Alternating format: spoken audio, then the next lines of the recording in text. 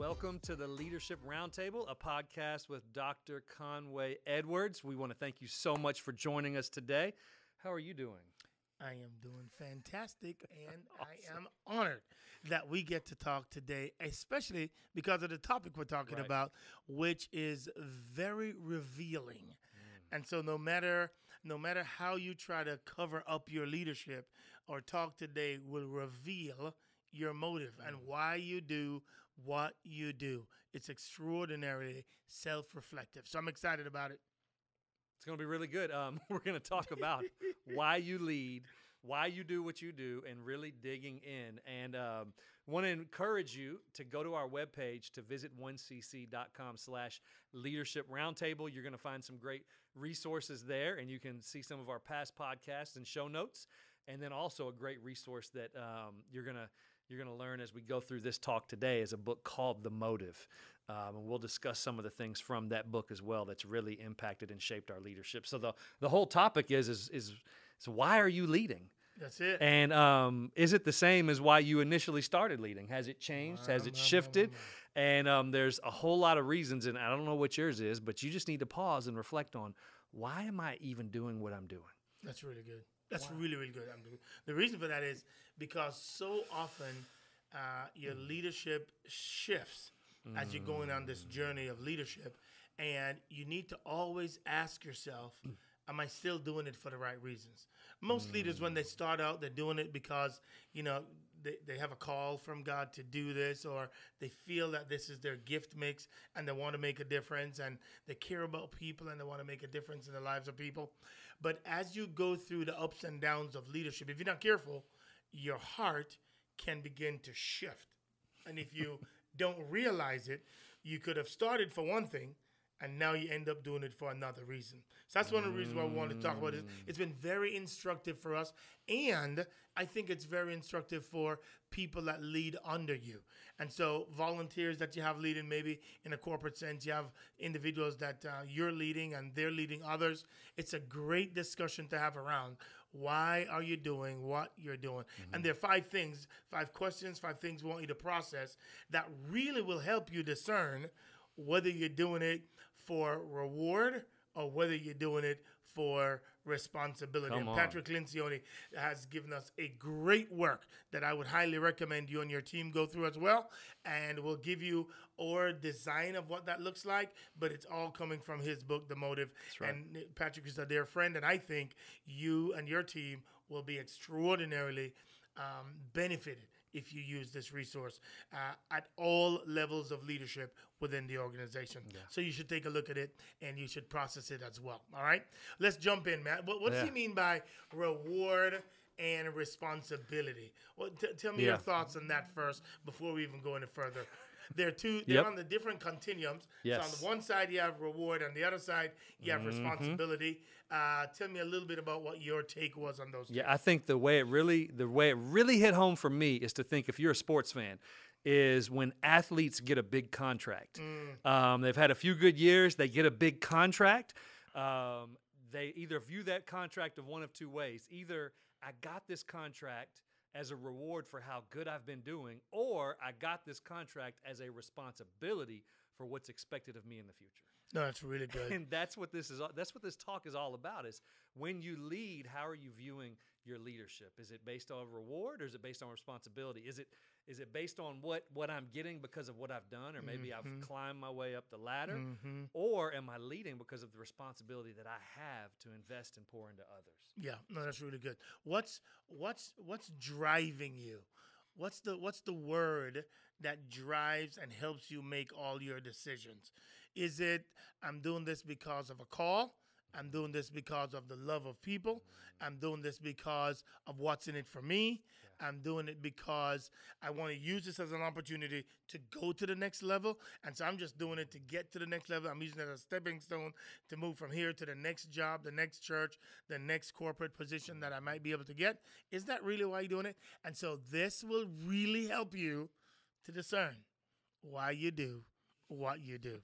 So let's jump in and talk about these 5 things. And boy, I tell you what, they sting me and they should sting you, because they are right on the money. and I think you'll deeply, deeply, deeply appreciate it. All right.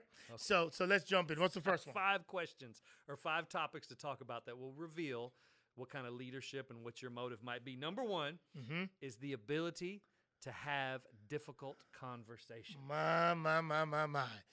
So here's the problem. Nobody teaches us at home, oftentimes, how to have good conflict.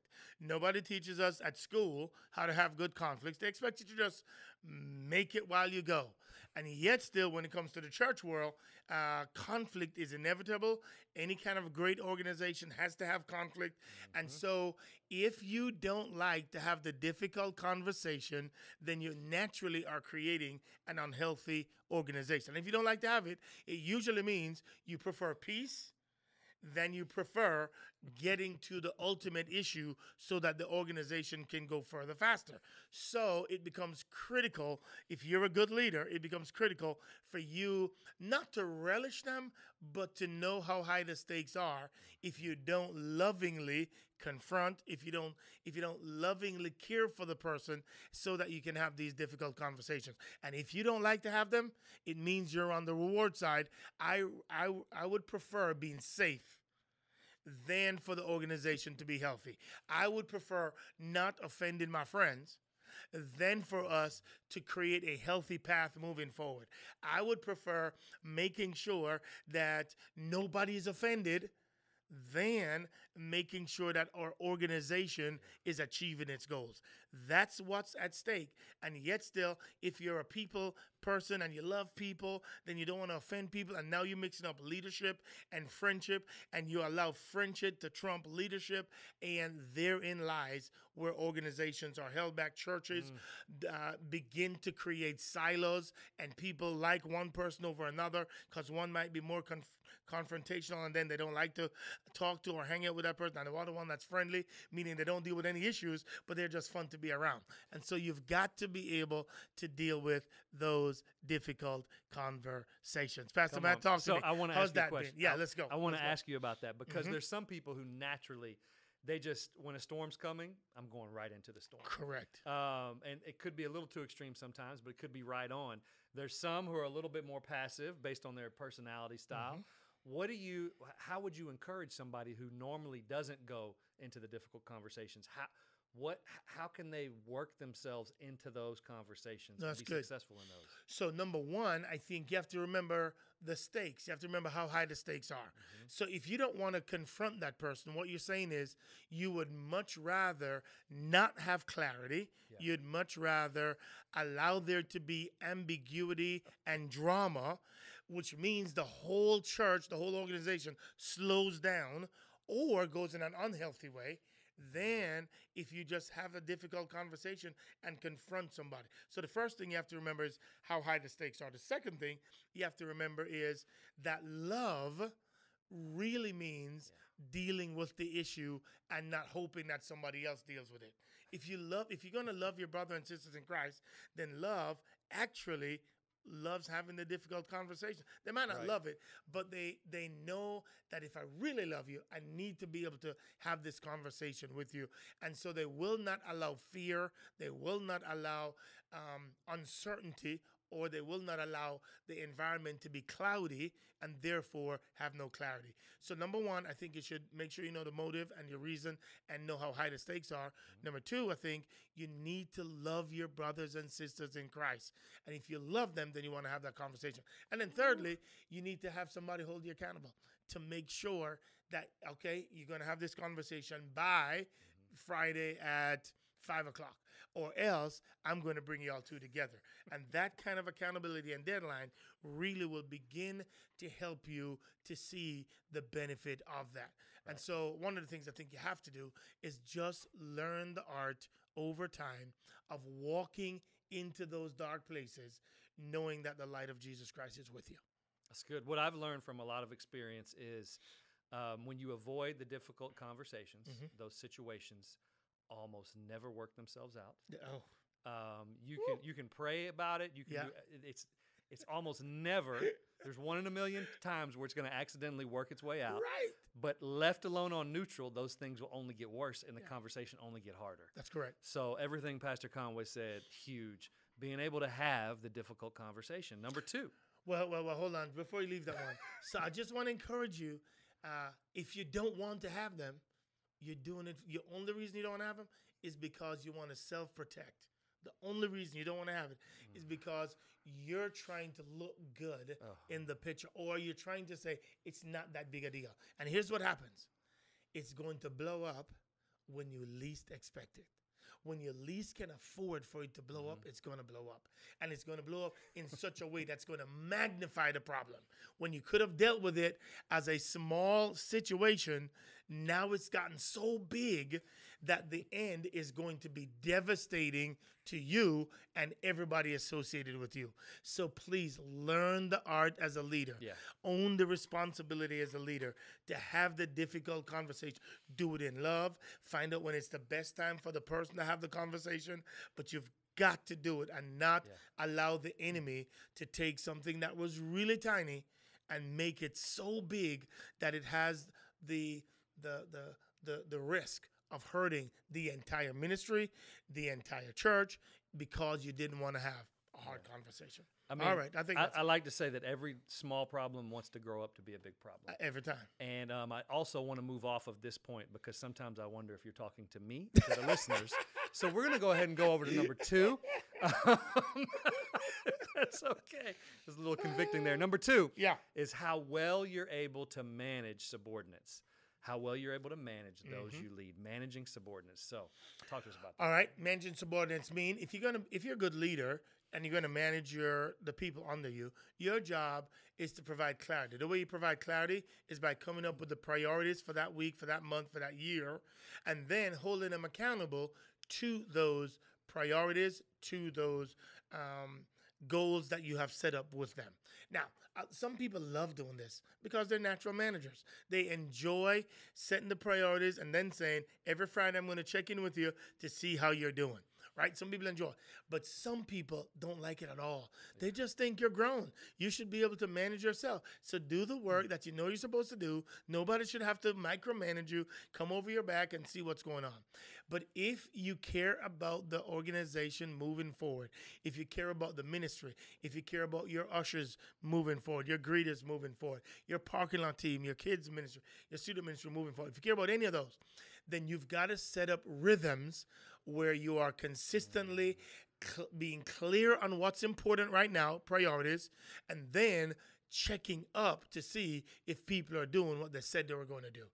This is huge for any leader and any manager if you're going to move the ball forward. And too often, especially in churches, because you're not driven by quarterly results, you're not driven by Wall Street, you just think, hey man, we're one big happy family. It doesn't matter if we get things done or not. But that means you're not effective. That means you're not committed to excellence. That means you're not being a good steward of the ability and the gifts that God has given to us. So our job as leaders is to ask, what are our priorities this week? I did this morning with our team. And then who's going to get it done? And then by when? And then you follow up with that in a week or in 2 weeks. That's what managing subordinates mean, and that's what they do. Your goal then is, how good am I at that? Is there a weekly rhythm, of every 2 weeks rhythm, where I'm talking to my team and finding out from each direct report, each volunteer leader, hey, here's what I asked you to do. How did we do on that? Yeah. Pastor Matt, what do you think? What do you? What is the tension there between leadership and management? So there's been a move away from managing and management, that we need to be leaders and better leaders. So what does it look like to live in that tension for you?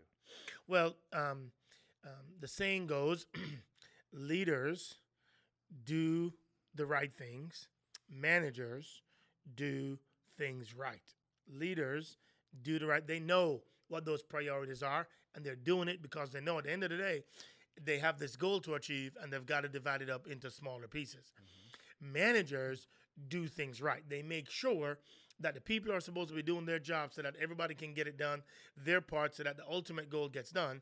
Managers do things right. So there's a balance between the two because you've got to know what the priorities are. So you got to know what the right things to do are. And then manager says, how do we make sure that everybody's being held accountable to doing those things? So this is on the side. It leans toward the management side. But if you're going to lead for responsibility, you ultimately have to get the goal done. For churches, we got to win people to Christ and grow people up in Christ. So that's one of the big things. You got to go make disciples of all nations.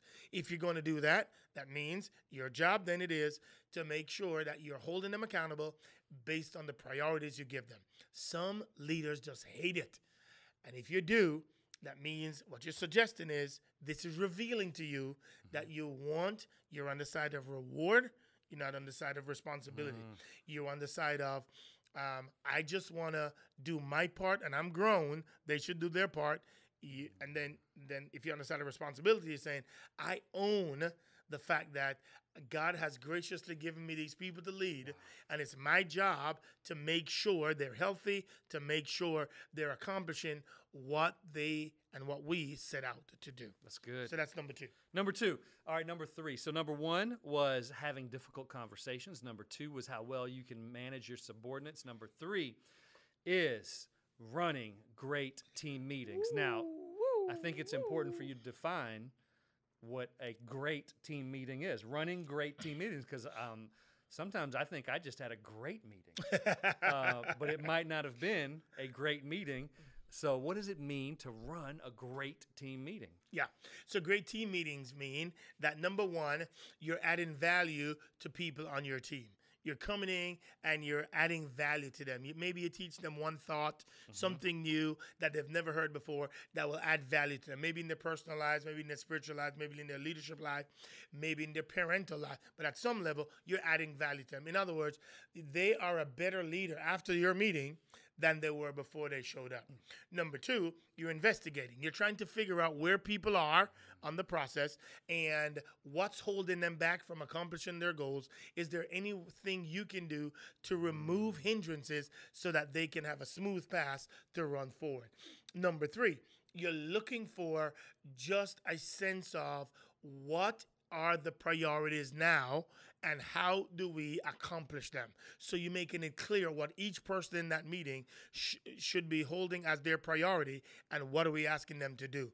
Those are some of the things you need if you're going to have a great meeting. If you're going to have a great meeting in a spiritual sense, there should be a spiritual tone to it, and there should be, whether it is a prayer time just to make sure everybody is centered appropriately, but there has to be a spiritual side to that, I believe, if you're going to have a healthy and effective meeting. Then if it needs to be, if it's a longer meeting like a retreat, or if it's a shorter meeting like it's a 15-minute check-in meeting, then you need to know which meeting you're going into so that you can lead them well. So there's some for 15 minutes, there's some for an hour, there might be a 2-hour meeting, it shouldn't be longer than that, and there's a retreat where we go off to really tackle long-term issues. But you need to know what meeting you're going into, and then you need to know what are the 4 or 5 things that creates healthy meetings so that they can charge ahead with. The issue, however, is if you don't like to have meetings, then you're doing it for you, reward, and not for responsibility. Meetings are what leaders do to move the ball forward. It just is. So leaders, if you say I hate meetings, then I don't know how you can be a leader. I just don't, because how else do you find out what's important? How else do you set vision? How else do you clarify priorities? How else do you make sure you hold people accountable? How else do you make sure we're getting done what we're set out to do? And a lot of that is meetings, which is why you have to have it. So whenever a leader comes in, well, I just think we meet too much and we have too many meetings. They might be right if the meetings are too long, boring, ineffective, nobody gets valued, then yes, I would agree with you. But if it's intentional, if it's directional, if it's focused, if it's fast-paced, then I think meetings are critical to a healthy and effective organization. Ooh. Pastor Matt, I see you laughing a whole lot. What are you thinking about that? I'm laughing a whole lot because I got 5 M's. You haven't heard these M's. All right, let's hear it. I think you've heard these M's. Okay, let's hear it. But I think the acronym we should go is more meetings mean more momentum. Ooh, that's good. More meetings mean more momentum. Let's do it. I love it. So we've got to have that. What do you say? You well, more good meetings mean more. If they're not boring, if That's they're correct. not focus less. That's correct. That's correct. So that the key elements you said are so good. It's providing clarity. It's adding value. It's giving goals and priorities for those listening that meetings are a drag, or you hear people say they don't like your meetings. These are the elements you need to outline for your meetings to go well. People should come out of your meetings. It should be like we just broke the huddle and now we're ready to go run the play. That's it. It shouldn't be like In addition to that, by the way, if you want to know any more about this, just go pick up our book. We have a book called 2080 Rule that we wrote, and you can go pick it up on Amazon or anywhere you can find that. It details the 8 things that are critical to every healthy meeting, and you can find it there. I think it'll be a good resource for you. Good. All right? Okay. Number 4. So we've been through the first 3. Number 4 is developing the leadership team. That's it. So one of the ways you know if your reward or responsibility is how well you develop the leadership team. Absolutely. That's the leader's number one job, I believe. After you provide clarity and clear direction, your team should know that when they're around you, they're going to be better leaders. So there are 2 things you have to do for that. One is leaders always know people always come, people always go, people get sick, people get hurt. And so because of that, they always have a leadership pipeline. You always have a group of apprentices, of individuals that are ready to take on somebody's assignment if somebody has to sit on the bench for a while. So because of that, we've got to make sure we have a leadership pipeline. Number 2, then, you've got to make sure you're developing this team. What is your curriculum to make sure that this team is getting better? How are you? They came to you. God has uniquely allowed them to be in your environment. How are you now adding value to them so that they're being better leaders? How are you maximizing their gifts and abilities so that they are the best leaders that they could ever be? How do you make sure at the end of the day they're looking back and saying, thank you so very much for all that you have done to help me be the best I can be? That's what they should be saying about you because of your willingness and commitment to invest in each of the leaders around you. That's what I think it is, man. That's so good. I heard John Maxwell say that if we want to know how good a leader's doing, you shouldn't look at how the leader's doing. You should look at those who he leads and how they're doing. Because as the leader, if you're doing good, that's all good. But the way you know you're doing well is how successful, like Pastor Conway said earlier, are you removing obstacles? How well are the people under you leading? How well are you really transferring what God's gifted you with in the gift of leadership? So develop.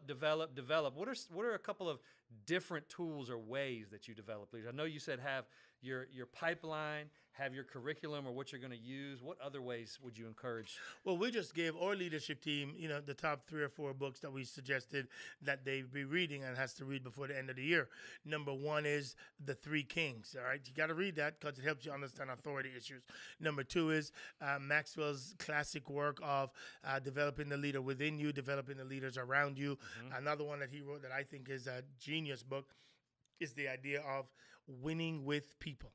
If you can't understand people, then how are you going to lead them? Right. So winning with people is a critical work, I believe, that everybody should read just to get you started on your leadership journey. We've got some other classic, but those 4, I think you're well on your way. And if you haven't read those 4, you need to start right now reading those 4 books. And shameless plug, why wouldn't you read 2080 Rule, which I think is one of the best out there. Some dude called Conway. Yeah, it's okay. But you do want to go check out that book, The 2080 Rule, because it's everything we talk about when people at our church read the book, they're like, oh my gosh, that's what we do. Everything in that book is really, it's what we do here. It's not some idea we've cooked up of something we hope would work. It's what's in practice here at our church. So we would encourage you to check that out. Phenomenal book, The 2080. Now, number 5. We've got one more. One more. One more way to know if you're reward or responsibility. Here number 5 is constantly communicating to employees. My gosh, I tell you what, I struggle with this one the most because I don't like repeating myself a whole lot. So if I say it one time, I think everybody gets it and you're done, right? But if you're not tired of saying it, I mean, everybody already knows this. This is so redundant. If you don't feel that way when you're about to communicate vision, when you're about to communicate direction, then I'm just telling you, you haven't communicated it enough. We think that because we say it one time, then it's gold, and everybody has received it. It's imprinted on their hearts, and they're ready to go. Well, how many things have you heard somebody else say, and you have written it on your heart? Very, very few. So that's why we have to over communicate so that everybody knows it's second nature. This one I despise, but it's the truth. I'm leaning toward reward and not responsibility because I selfishly think just because I don't want to hear it again, I think everybody has gotten it already. I think that they don't need to hear it. And I'm oftentimes, if not 100% of the time, absolutely wrong. So if you care more about your people getting what's important than you being tired of saying the same thing, then you have to begin the process of saying to yourself, I've got to say it 100 more times so that it gets seeped in to our culture. Pastor Matt, what do you think? You should be saying it so many times that your team, your people, could have fun imitating how many times you say that. That's good. That's good. They should imitate you because you say it so much. They're so used to hearing it. Right. So all of a sudden it becomes a broken record inside of them. So we've got our 5 different things we've talked about how do you know if you're reward-based, if you're responsibility-based. That's good. I want to review those 5 for you for just a moment. Number 1 is you like to have, or you can have difficult conversations. Mm-hmm. Number 2, managing subordinates. Number 3, running great team meetings. Number 4 is developing a leadership team. And number 5 is communicating constantly to employees. Now, as you evaluate yourself on these, if somebody's listening and they say, you know what, I've discovered that I might be leaning, I didn't start this way, but I'm leaning towards the reward side of leadership. How does that movie play forward? That's good. So then I think you need to take a day, and I think you need to spend some time with God.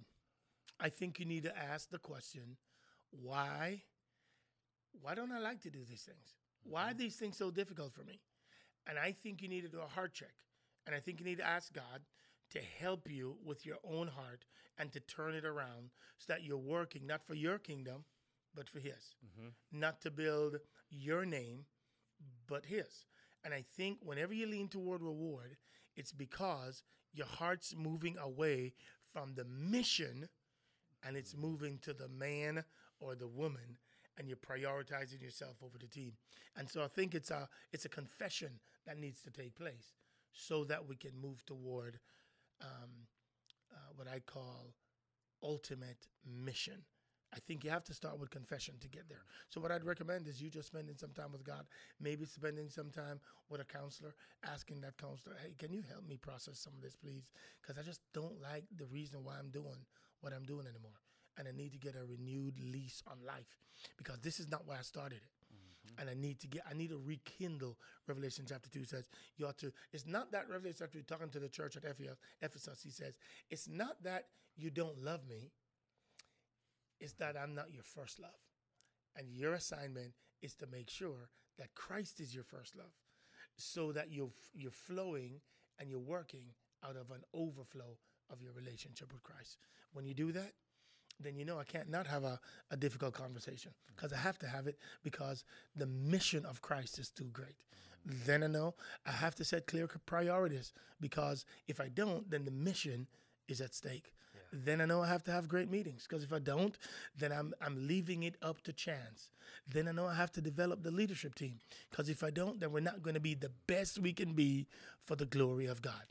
And then I have to over-communicate because if I don't over-communicate, then the mission will get lost and other things will begin to be priorities. So I hope this helps because I think if you really use this tool consistently, it will remind you to come back to true north, where Jesus Christ is the center of it all. That's right. It's a very slow drift. And I think naturally in our flesh, we drift towards reward. Yeah. And we have to regularly come back to the responsibility and the call that God's given us. So we want to encourage you to go check out the 20/80 rule. Yeah. Also, The Motive by Patrick Lencioni. Great resources and tools to evaluate your leadership. And please go download what we have. We've got it in our show notes at visit1cc.com/leadership roundtable. This is something that you can do and walk yourself through it and then share it with others. Walk your team through this as well. That's a part of developing the leadership team. That's it. So please visit our webpage. You can download the resources so that you can follow along with yourself and also share with your team and take them through this. You can do that at visit1cc.com/leadership roundtable. Thank you again for joining us. We are so grateful that you've been here with us today. Love it. It's We will always an honor. see you next month. God bless you. We'll see you next time.